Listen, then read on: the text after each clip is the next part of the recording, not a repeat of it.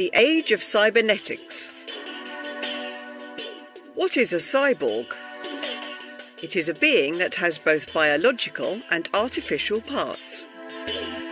Have you noticed how many science fiction stories have got cyborg characters? To start with, there are the Borg in Star Trek and the Cybermen in Doctor Who. And do you remember the Terminator films?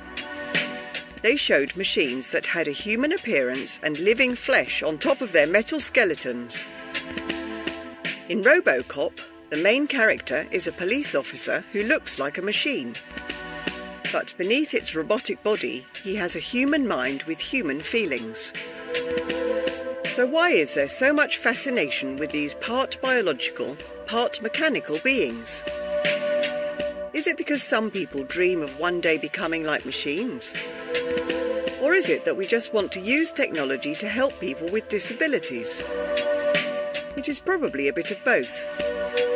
But the reality is that cyborgs will be here sooner than we realise. For example, there are many scientists that have been trying to use sophisticated technology in medicine. Doctors have already developed robotic limbs that can be attached to humans. In 2001, an American technician, Jesse Sullivan, lost both of his arms in an accident. With the help of robotic technology, he now has 2 robotic arms. He can control them through wires on his chest that pick up signals from his brain. These signals are then carried to his mechanical arms through nerves in his chest muscles. Artists have benefited from robotic technology too. In 2003, engineers developed an eye Borg for a completely colourblind artist, Neil Harbison. The eye Borg is a very clever, camera-like device. The artist wears it on his head, and this allows him to identify colours. This technology can make a huge difference to thousands of people around the world. Many people who lose an arm or a leg will have the chance to live almost normal lives again. So what does this mean for the future of science? Some scientists believe that we are entering the age of cybernetics.